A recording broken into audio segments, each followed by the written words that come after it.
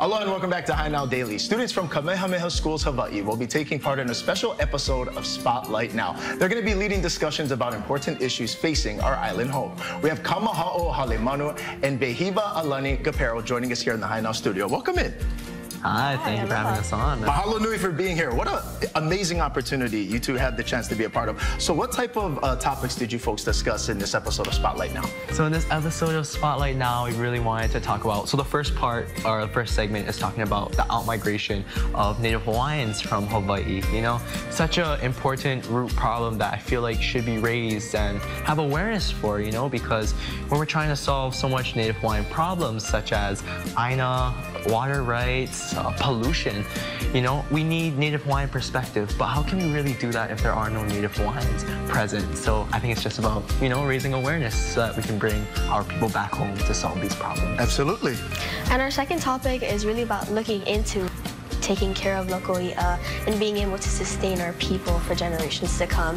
And really what was fascinating was the collaboration work that was being done by our people and how they work together to work towards, you know, maintaining a local i'a so we are able to sustain and feed off of that resource. And what else did you folks learn throughout the process? You both are from Hawaii Island, so was there anything that surprised you or something that you learned throughout the process?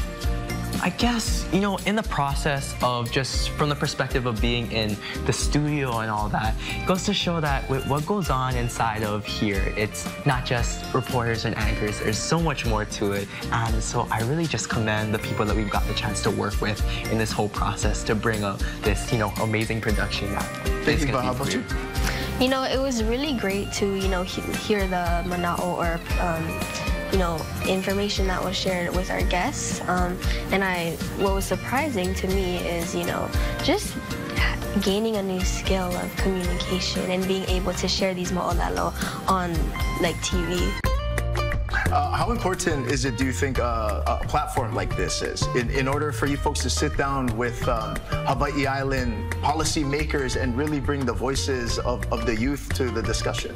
In the end, it's just about being articulate. You know, we ask the questions that hopefully will educate the people who are watching, and then we get the responses from these amazing people that we've had the chance to have a conversation with.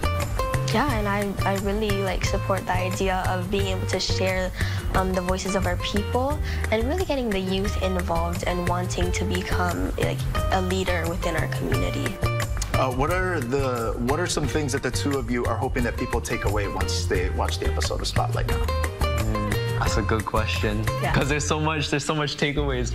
But I guess if we could just narrow it down, you know, just understand that if you're a high schooler or a recent graduate who's watching this and you're not within Hawaii, make sure that wherever you take all that ike, all that information, please come home and share it with us so that we can improve.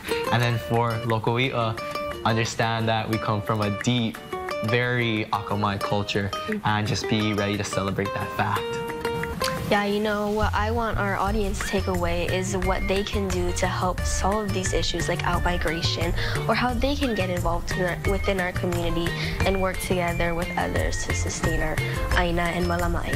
Well, mahalo nui to the two of you. We can't wait to see it. And for everyone out there throughout Hawaii, it's going to air October 29th at 1 p.m.